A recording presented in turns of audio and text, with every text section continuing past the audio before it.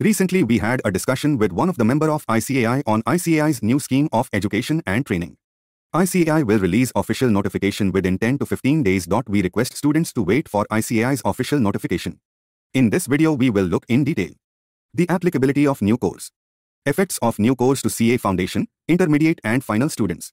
Articleship under new course and ITT and orientation training under new course. Applicability. ICAI is set to discontinue registration under existing scheme on 30th June 2023. So students will not be able to enroll for CA course from 30th June 2023 under existing scheme. ICAI will start registration under new scheme of education and training from 1st July 2023. So we can say that registration under existing scheme will discontinue from 30th June. Afterwards, everyone who wants to join for CA course shall able to do registration only under new scheme. Many students were asking whether ICAI will provide additional attempt under current scheme.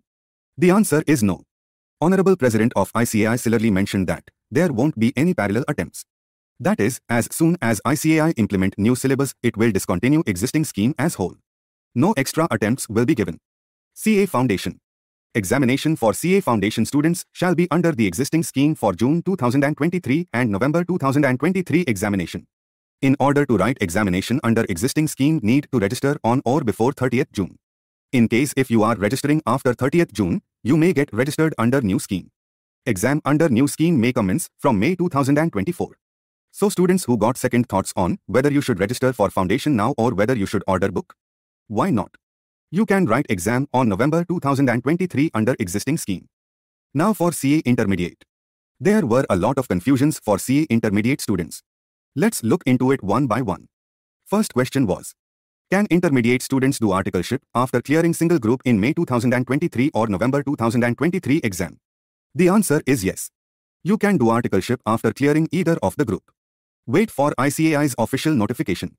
Until and unless ICAI notifies any change, you can do your articleship after clearing one group. So what happens if your attempt is due at November and you skip it to write under new syllabus? Every student who writes exam under new scheme, you need to clear both the groups to start articleship. Third question is whether exemptions get carried forward. Yes, they do for the same papers. Many students ask me if they clear Group 1 on November, do they need to write Group 1 again on May 2024 under new syllabus or the subjects be considered exempt? We don't have much information on this. For direct entry students, you don't need to undergo 9 months articleship training under new syllabus. After 8 months study period, you can write exam. Under new syllabus Paper 2, Paper 3. Paper 5 of Intermediate may contain MCQs for 30 marks. Negative marks will be there for each incorrect answers. For final course, articleship shall be reduced to 2 years, and students can write final examination only after 6 months from completion of articleship.